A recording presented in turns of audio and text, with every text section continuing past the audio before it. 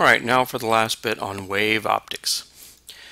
We're going to talk about polarization. If you imagine you had a rope that you're shaking up and down, sending a wave down the rope, and it was going through a vertical slit, the wave would pass right through and keep on going. But if it goes through a slit and the wave is going horizontal and the slit's vertical, then the slit is going to bring the wave to an end. It's just simply not going to go through. Well, in polarization of light, the same thing basically happens. If you have light that's polarized all kinds of directions, you can put a polarizing filter in place with an axis lined up like this, and just the component that is in that direction gets through.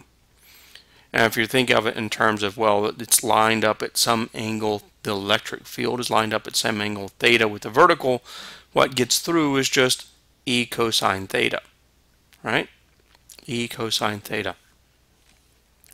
The result is that the intensity on the other side depends on cosine squared theta. You got to remember intensity goes as electric field squared, so the intensity after the polarizer goes as cosine squared theta. So how do polarizers work? Well, they're actually molecules lined up, long molecules lined up 90 degrees to the direction you want to have pass through.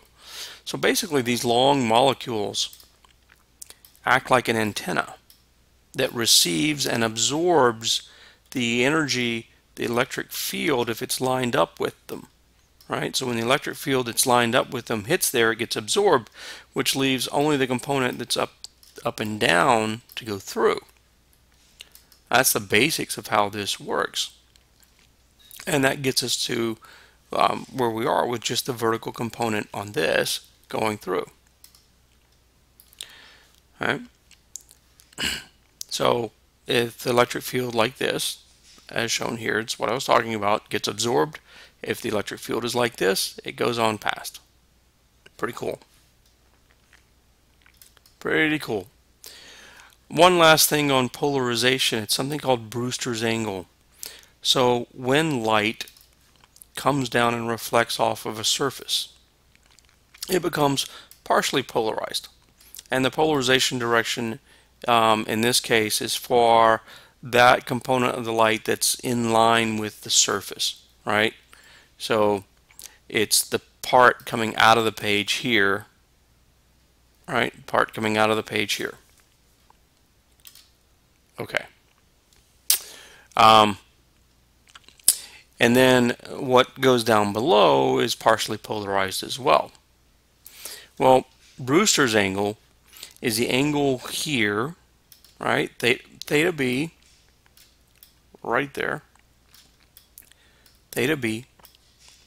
Brewster's angle is the angle where the reflected light, this light, is completely polarized. Right? Brewster's angle is completely polarized. At this point, all the light going that direction is polarized. The light coming down into the media that gets refracted is partially polarized. It's this polarization effect on reflection that surfaces preferentially reflect the component that is parallel to the surface and preferentially transmit the component that is other than parallel to the surface. I wouldn't say perpendicular, but other than parallel to the surface. Right? Because of that, light off of reflected surfaces tends to be polarized. And this is why your sunglasses really help when you're on the water, right?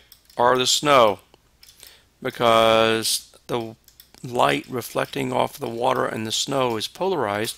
You wear polarized glasses and you cut out a lot of that reflection, making it easier to see. And that's it for our lectures on wave optics.